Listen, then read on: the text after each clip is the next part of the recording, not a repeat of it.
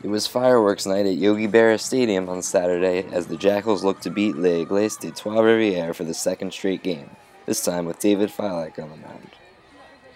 In the top of the third, the Jackals made a pair of great defensive plays, starting with Brian Sabatella rushing in from right field to make a great diving catch.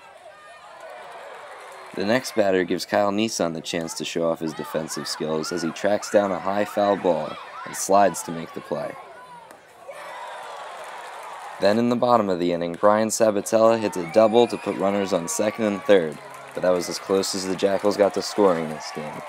By the time the crowd sung the YMCA in the fourth, Trois-Rivieres was up 4-0, and when the seventh inning stretch came around, it was 8-0.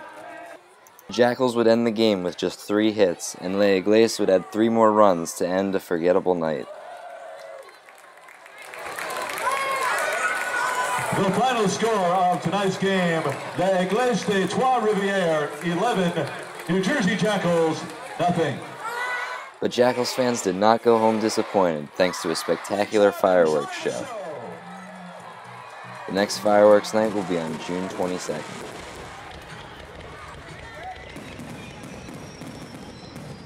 Jackals fans, remember to like us on Facebook, follow us on Twitter @JackalsBaseball, and go to jackals.com for tickets, info, and more.